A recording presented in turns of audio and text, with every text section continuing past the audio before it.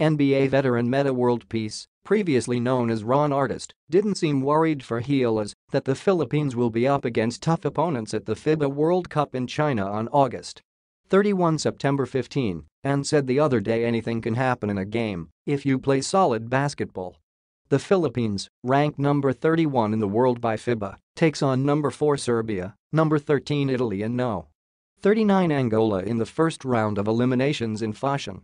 The expectation is Serbia and Italy will show up with NBA players. Gilas will suit up its own NBA player Andray Blatche, a naturalized Filipino. Transition defense will be key, said Metta, who played for 6 teams in 17 NBA seasons until 2016-17. Don't get caught in 5-on-4 or 5-on-3 situations. I know the Philippines can play. My advice is to run and gun.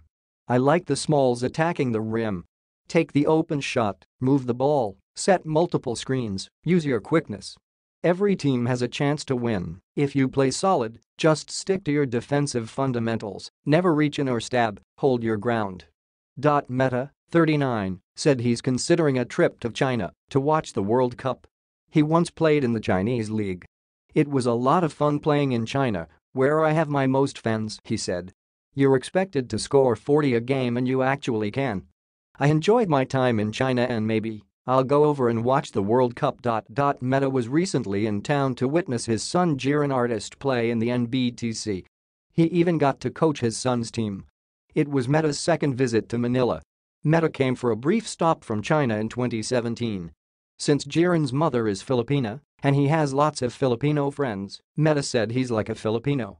He loves Filipino food and considers WBA welterweight champion Senator Manny Pacquiao a soulmate.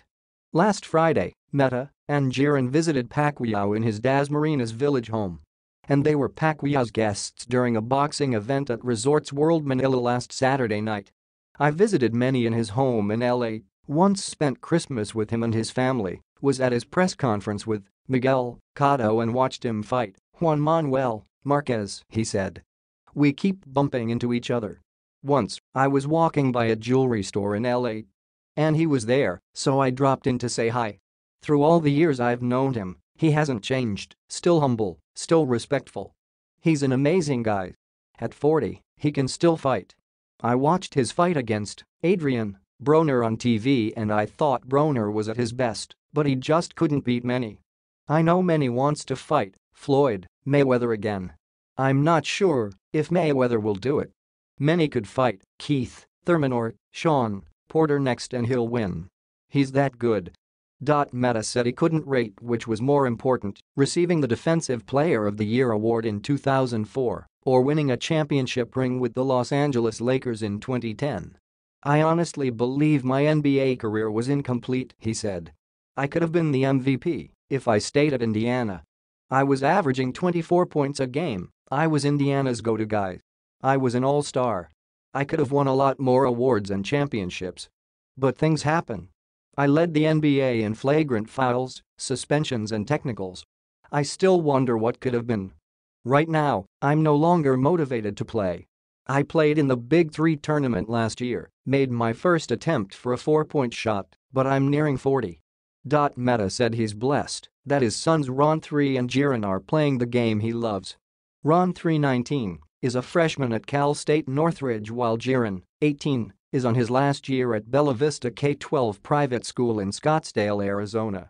Ron was in Manila for a visit in 2015 and has since grown from 5'7" to 6'3". He could grow a little more, said Metta, whose favorite Filipino dessert is halo. I was 19 when I grew another half-inch. I'm 6'5" and 3/4". Ron could always shoot, but he's greatly improved his defense. That's the foundation.